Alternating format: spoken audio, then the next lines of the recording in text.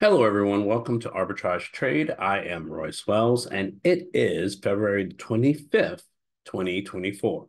Today's seminar's title is How Many Lumps Do You Want?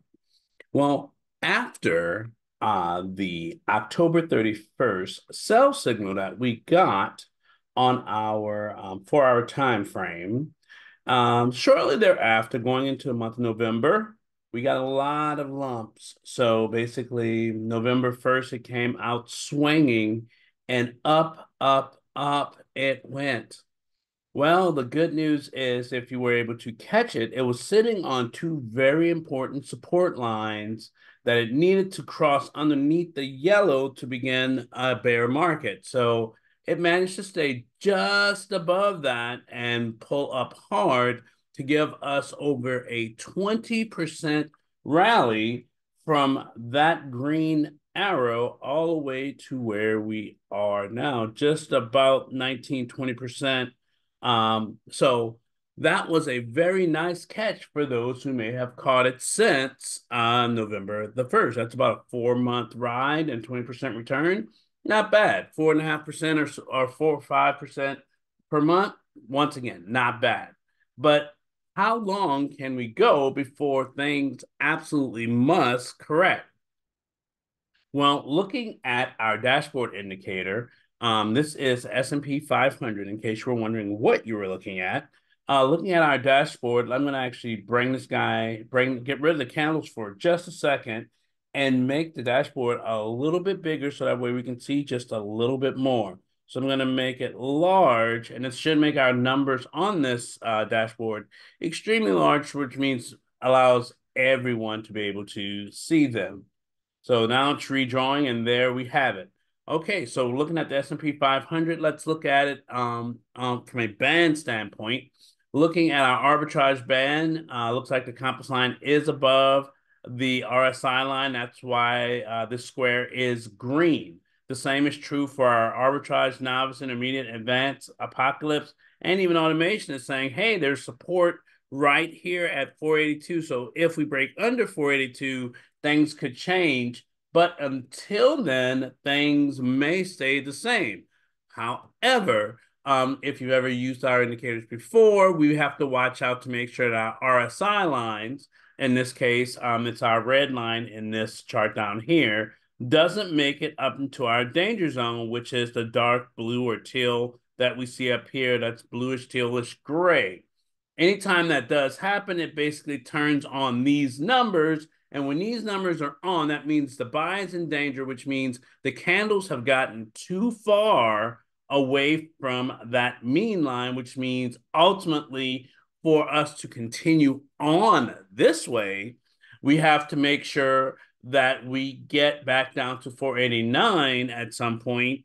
And to satisfy the even bigger band, which is our advanced band, we have to get back down to 477. So looking at this, that means we have a lot. That's about a $30, almost $40 correction, depending on which one we're trying to save. So I'm going to go down to our intermediate band first and take a look. Looking at our intermediate band, we see that basically, like we said, that blue line is buried in that danger zone into the deflection zone. But once again, if you've watched previous seminars, we can't get a downtrend until we get volatility. Our trend top and trend bottom, as long as they can stay above that blue line, we will keep bouncing and bouncing and bouncing because there's no probability to make us actually go down. So if we suddenly had a large candle to the downside in the near future, or even a large candle to the upside in the very near future, probability could expand, and then the move right after that move could be an actual downtrend. But until then, let's just ride the ride. All right. Since we're on the 4-hour time frame, us getting to those numbers that we just mentioned this week are almost slim to none, but it is possible. There's about a 42% chance that we can make it down that low. I'm not saying the sky's about to fall. I'm just saying that the odds are very low that that's going to happen this week. I'm going to go down to my 30-minute time frame, which gives us a much nicer odds when looking at this to see where it thinks it can go. So basically, it says for this week, looks like on our arbitrage band, we should find support somewhere near around 498 with a high somewhere around 514 if things still proceed as they are. We do see that the arbitrage band has started a downtrend on this 30-minute time frame. And on a 30-minute time frame, these trades are usually good for about 3 to 15 days. So on that arbitrage band, let's go take a look at the arbitrage band on this time frame to see what we're seeing. And we should see, yep, going into the last part of the day, we just broke underneath that RSI line, creating a sell trend that should go into pre-market Sunday into Monday morning. We also see on this 30-minute time frame that 505.89 was where it had to reach to basically satisfy the novice band to allow a buy trend to continue from here. And for the Apocalypse band, that's one of our biggest bands in our system. It still needs to go to 498, which is right about sitting right about our trend bottom, letting us know that hey, we can reach that number. But if we reach that number this week, more than likely, there will be another bounce to the upside. As long as probability can maintain a speed, whether it's fast speed or slow speed, it's still, as long as it can maintain it, it can drift up or down indefinitely. But let's stop beating a dead horse and beating you up with statistics. Let's go take a look at the cues. Looking at QQQ, we see that there is a little bit of a topping motion, and the same thing is happening on the 30-minute for the Qs. We got a little bit down, and looks like it still wants to get to about 435.90 before attempting more up. So we're going to keep our eye on this and see if there's any more of that in the near future. I'm going to go back to my intermediate band because I want to see, because of where the S&P 500 was, where we are, and because of the giant swoop up, notice that the trend bottom basically swooped up and basically made a beeline. Because of these jump over here, we see the trend bottom make a huge jump over here saying, okay, we lose, it's time to basically get back above that line. As long as it's above the line, we should hold. So I'm expecting that the Q will hold this 431.61 going into the very beginning of this week. It looks like there's 96% chance that basically can get down to about 428 or up to 443. So that's a little bit of a range to play if you're playing options. Let's go take a look at Tesla. Still looks like a lot of topping, and looks like Tesla is taking on some lumps. On this time frame, it's definitely in a sell trend, so much that even the intermediate band, as well as looks like the advanced band, just went into a sell trend. Looks like there may be a little bit of a pullback because the novice band is sitting at about 64%. Anytime it gets above 70% red or 70% green, it wants to turn around. So 64.58 is a bit much, even for our liking. Nothing's in danger, so that means currently it's just in free fall. Can it continue down? Absolutely it can. Basically, the only thing that will stop this guy from rising is if the trend top gets also underneath that blue line. So let's hope that doesn't happen. All right, looking at Mara. Mara, MARA, is for Marathon Digital Holdings. Typically, when Bitcoin goes up, so does Mara.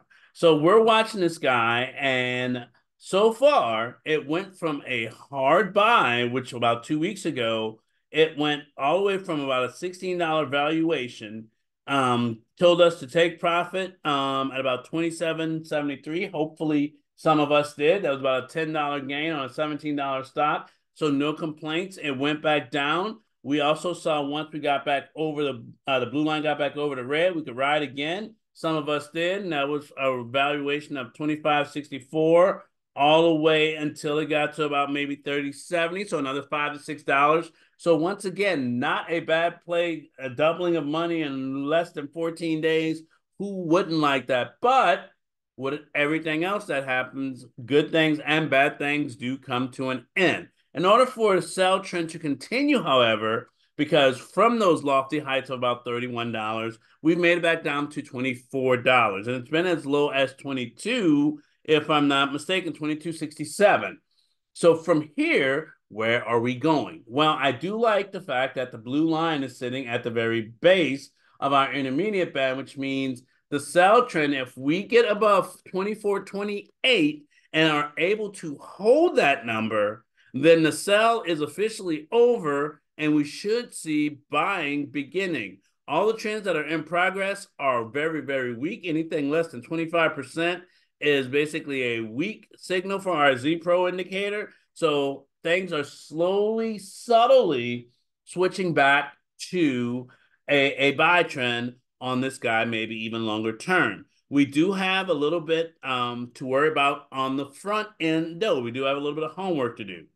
Notice that the trend top has made it above that blue line, which means there is room to get up there. But until that trend bottom gets above that blue line, there's no room for anything. It's anybody's game there because it's hugging that line. Either a buy trend or a sell trend could currently succeed this week, and there's no telling with this market.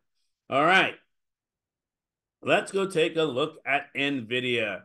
Nvidia has done really, really good things and had really, really good earnings, apparently. Had an earnings report that made over $103, I believe, on that rise up. And from there, it's just been kind of holding. Well, the question is, where can it go from here? That's another reason why we have this dashboard to help us gauge how far it can get.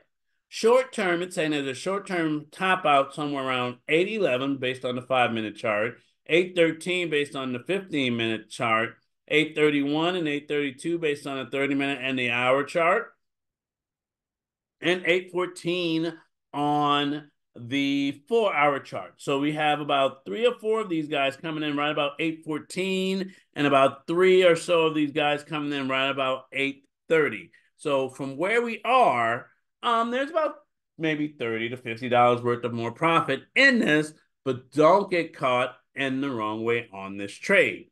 Once again, breaking below 778 could spell disaster longer term for Nvidia because that means basically the buy trend is no longer intact. It's definitely in danger if we hit that number. So we want to see if we can hit it and bounce off of it. If we do not bounce off of it, expect to, I would guess, decide what you're going to do next with your portfolio, but make sure that you do err on the side of caution when trading in the securities market. And just to be clear, I am not a financial advisor, and this is not financial advice. So based on these indicators and these statistics, this is all I can see and talk about. So let's continue on, shall we? Sure. Because Nvidia went up, also SMCI went up. SMCI is a super micro computer. It's on the NASDAQ. We had a nice Z letting us know that, hey, on the 22nd, we were sitting at about 986. We really should be leaving. And hopefully you did because Friday, it was lumpy. We lost about $100, $115 per share on this, and it is still falling. So it needs to get back down to about 759. It went that far, that fast, and because of all of this volatility, it's basically put the Apocalypse Man in a really bad spot because at 980 something, 759 was a far cry from anywhere that we want it to be. But the good news is, as this is happening, we see our floor rising on our trend bottom. So seeing that our floor is rising on our trend bottom, this allows us to surmise that sooner or later, that trend bottom is going to have a day of reckoning with that blue line, and either we're going to get volatile again, allowing it to expand and get away from it, or it'll shrink and we'll find ourselves in a longer term uptrend. Let's see what the AI and the computers and the microchips can do for us today. All right. Without further ado, let's go take a look at some volatility, because I like looking at volatility a whole lot, because it helps us to determine what's coming or what's not. As you can see, February has been all over the place. VIX has been as low as 1282, as high as 17 or $18, which is where it normally resets, but it's resetting in the $12 to $13 range. So then it went right back down to the $14 range, then back up to the 16, and looks like it's heading back down, which means the market, it looks like it's calming down. And that just means more lumps for those bears who want to see something different. All right. Meanwhile, GE, energy stocks. Let's see. GE has been doing very, very well. I'm not sure if you guys have been playing with us for a while. So when this guy did a split, and I want to say the split was somewhere back here. We're on the daily time frame. So it may have been almost a year or so ago that they did the split. I think it's right there, right there. So in 2021, they did a split, and it was a 20-to-1 split. I believe that they did. And let me get over there. Oh, no, sorry, 8-to-1. It was an 8-to-1 split that they did. And it basically took the price of GE, which was sitting around $12 or $13, back to $100. All right.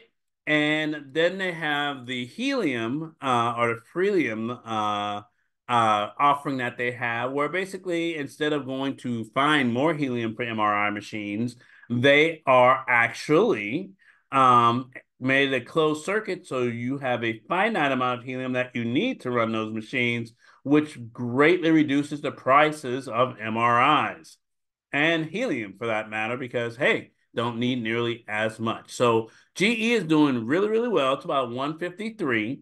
We're seeing on this chart, however, on the daily time frame, probably sometime this year, it may try to get back down to about 110.03 and then try to make its decision. So right now we're about 40 or so dollars. Is that inflation? Possibly some. Is that it's new products? Possibly some. But just keep your eye on the ball and let's see where it takes us.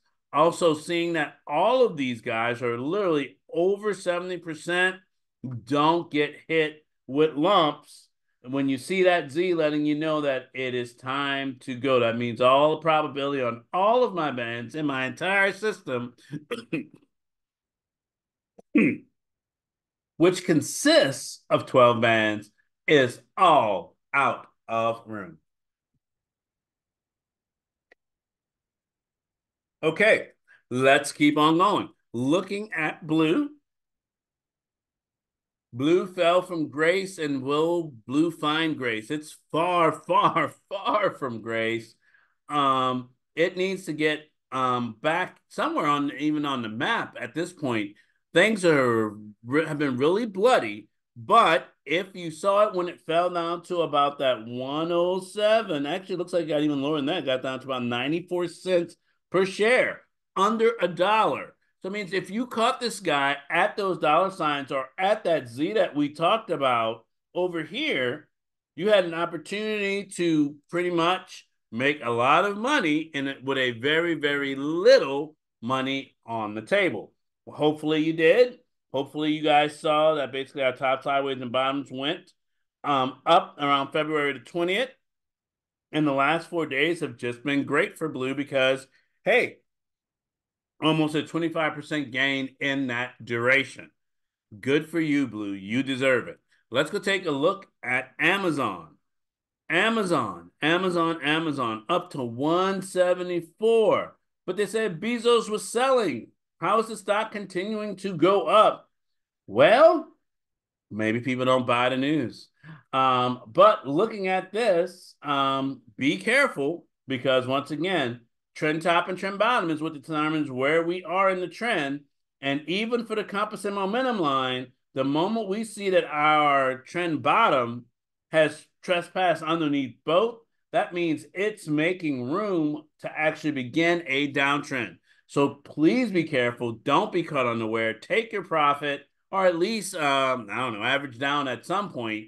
It's not profit until you take it. All right, let's go continue on. I'm going to go look at AutoZone.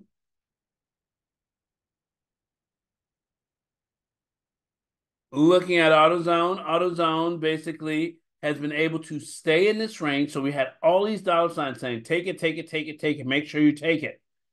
But we've been able to stay in this range. There was a little bit of a gap down from from February the 7th to February the 8th, but once again, probability is shrinking. If the green trend bottom can get back above that blue line, there's a good chance that we can see even more green from AutoZone in the very near future. U.S. stocks for U.S. steel. U.S. steel, we are just entering that danger and slash deflection zone up in our intermediate band.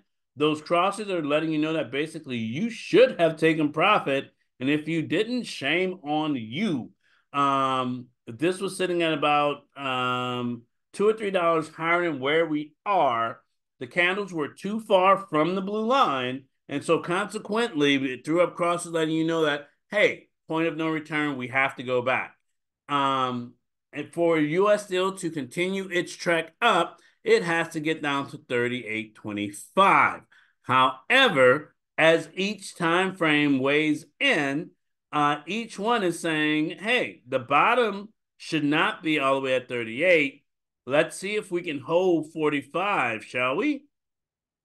Okay. Looking at all right, that's enough of these guys actually. Let's move on.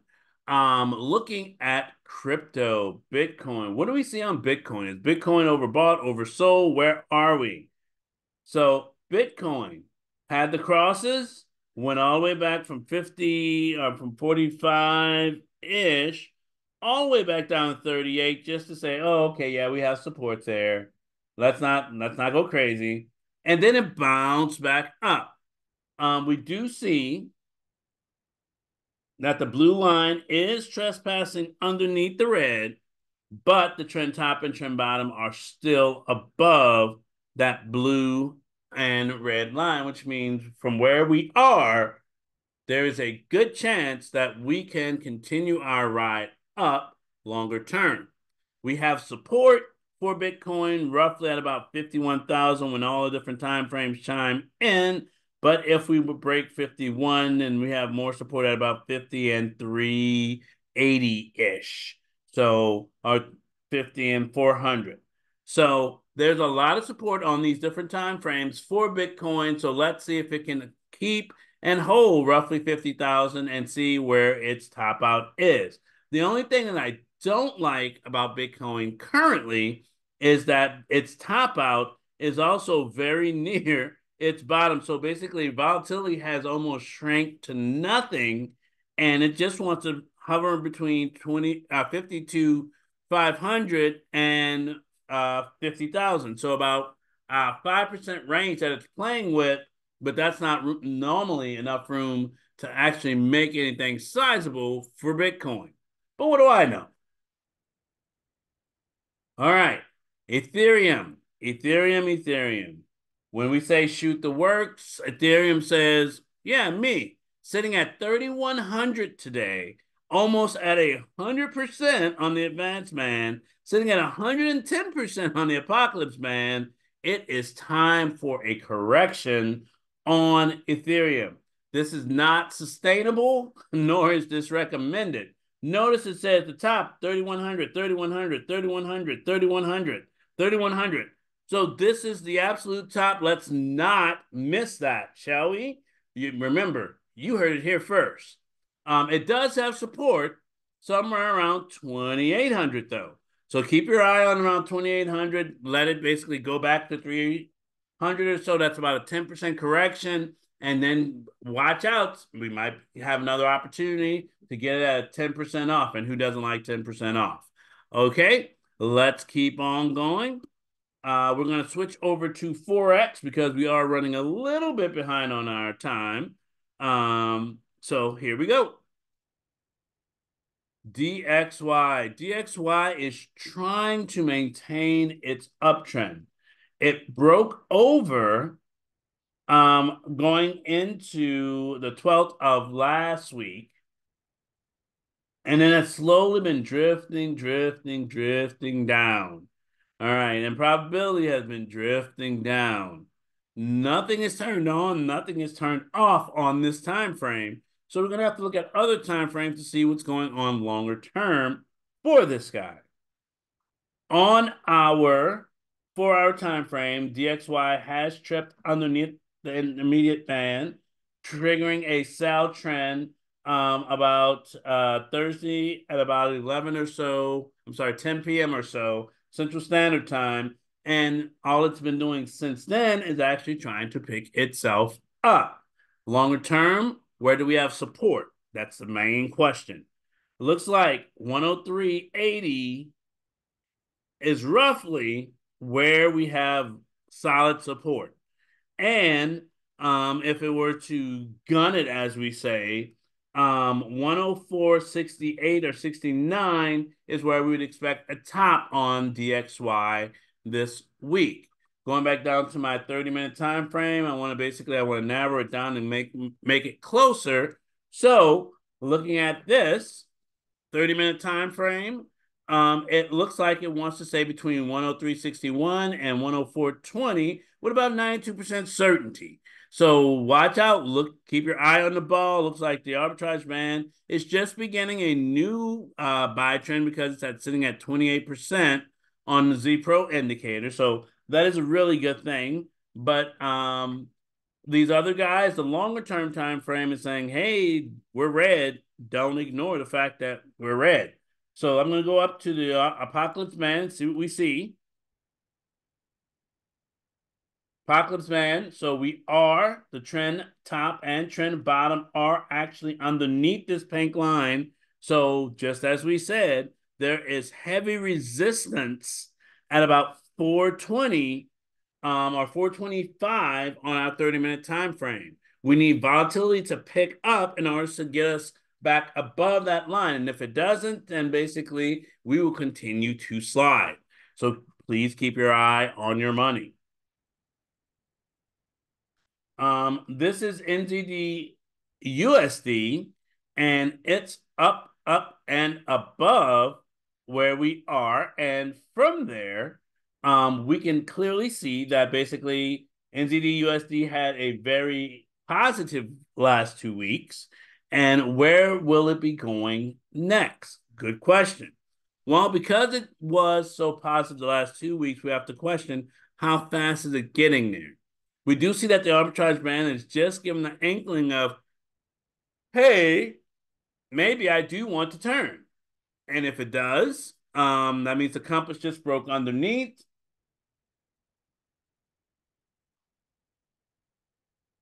The RSI line, and it is, but this is a 30-minute time frame, so expect a very bumpy, maybe Sunday going into Monday, but don't expect a lot of fireworks. At least I wouldn't expect a lot of fireworks going into this. I do see that we have that spooning motion once again, basically where it's curling over or rolling over. And once again, the arbitrage band on AUD USD is also just starting to begin that trek down. We have about a 65 pip range that AUD USD wants to stay in, about 65.90 to 65.355. If it can stay in that range, then basically that's what we're expecting between now and the next 3 to 12 days. So if you are able to play the range, go for it. If you want to wait on the sidelines, please feel free. All right. Looking at Euro USD.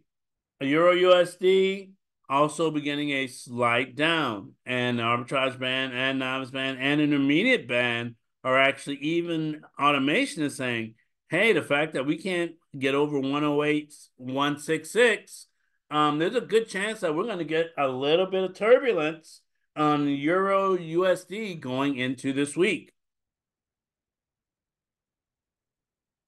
And GBP USD holding out on us yet again. It hasn't actually broken under just yet, but it's just on the edge. Literally less than 6 pips from actually triggering a new sell trend rather. So keep your eye on the USD pairs, guys. It's gonna be lumpy and bumpy. Meanwhile, Japan. What's going on with Japan? Well, good things, maybe, finally, perhaps. We have our first inkling of a buy trend on JXY that began this week about I want to say Friday about 10 in the morning. It started an uptrend on our 30-minute time frame. It says basically for the sell to successfully, I guess, give us the slip, it has to get back to 67.27, but not be able to get over it. So that's basically the support or slash resistance that we're trying to get to. If we get up there too quickly, we go back down. If we drift over that number, however, there's a good chance that we can see maybe blue skies in the near future. So what does that mean for the NZD, JPY, AUD, JPY, EUR, JPY, and GBP, JPY? That means they may be getting a little top heavy and may possibly, maybe be coming back down. Look at this ride. I mean, this is gargantuan from 89 all the way to 93 in the span of, that is 1 month. That is over 400 pips in one direction in 1 month. So the JPY pairs do not play around. They are out for blood. And if you allow them to take it, shame on you. Once again, AUD, JPY, once again, from the beginning of February, sitting at 96, almost to 99, to almost 300 plus pip return on there. We have dollar signs at least letting us know we should be taking profit. And now the down is starting to begin. Looking at Euro JPY, a little bit of the same thing. Notice a little bit of a downtrend, and basically it needs to get back down to 162.73 and 161.77. So we have a little bit of oomph that can push us down, but the question is, will we be able to drift past that point to let us continue going now? Only time will tell. And finally, but definitely not the least of our worries, we got GBP JPY just beginning a new sell trend with a little bit of support at 192.44 and 189.30. And so looking at this on this time frame, looks like it's trying to build support right at about 190. But if it can't hold 190, then that 187, 188 area is a good place to try to either catch this guy bouncing or watch to see if it's going to fall. I hope you've enjoyed this. I definitely have. We will see you next time. Thank you. Bye-bye.